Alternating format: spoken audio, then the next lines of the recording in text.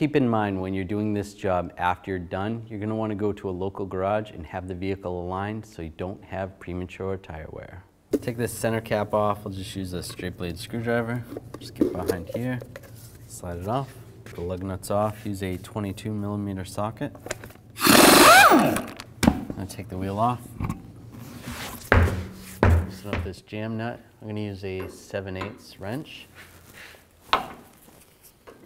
And just take some rust penetrant. This thing's a little bit rusty, so let that soak a little bit. Now take a 18mm socket, take this nut off. And take a hammer and just hit the bottom of the tie rod to release it from the knuckle. Just like that. Now when I take off the tie rod, just count how many turns you have. So 1, 2, 3, 4, 5, 7, 21, 22. And write that number down. Now I'm going to take a large adjustable wrench and loosen up the inner tie rod end.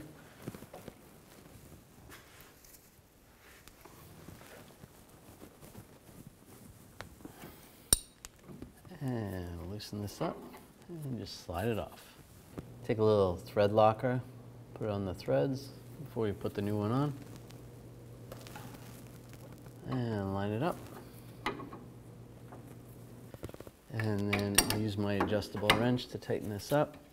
If you have the ability to use a torque wrench and torque this, you want to torque this to 74 foot-pounds.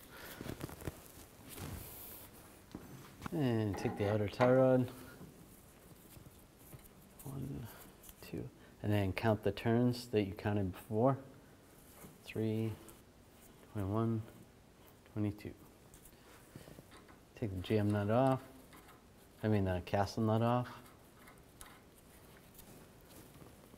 And slide it in the knuckle. Slide the stud part into the knuckle.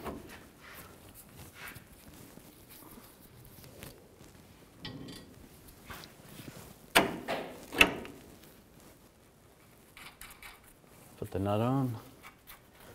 I'm just going to use a pry bar, pry down on the outer tie rod end to prevent the stud from spinning, and just snug this up a little bit. Use the 18mm socket and torque this to 37 foot-pounds. And if the hole doesn't line up for the cotter pin, just tighten the castle nut till it lines up. A little more. Should be good. Put the cotter pin through. And take my cutters and just bend this over. And just trim the excess. Tighten up this jam nut. I'm going to use a 13/16 wrench. And if you have the ability to torque it to 36 foot-pounds. There's a grease fitting right here. Just take a grease gun and give it a couple pumps. And then really give it a couple pumps till I see the boot move a little bit. And that's good. Put the wheel back on. And the lug nuts. And now I'm going to torque these lug nuts in a star pattern or cross pattern to 140 foot-pounds to tighten the wheel down evenly. And just go around again, double check.